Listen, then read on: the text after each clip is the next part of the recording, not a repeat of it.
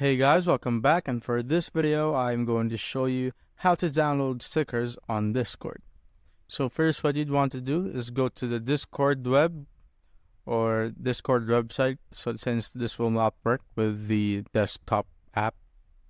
So once you're here on the Discord web, just click on F12 on your keyboard and this will pop up, and you'd want to go to sources right here. Once you're in sources, you will see this media.discordapp.net. Just click on that.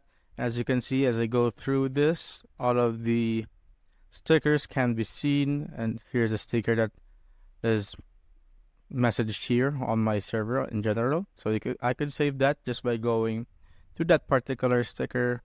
Now I could open this image in a new tab. And as you can see, this is the sticker, and if you want to save it, you could save image as you can see. Now just click on save, and now it's downloaded, and that's easy, guys. It's just that easy. And if you have found this video helpful, simply leave a like below or subscribe because it helps reach more people. See you on the next one.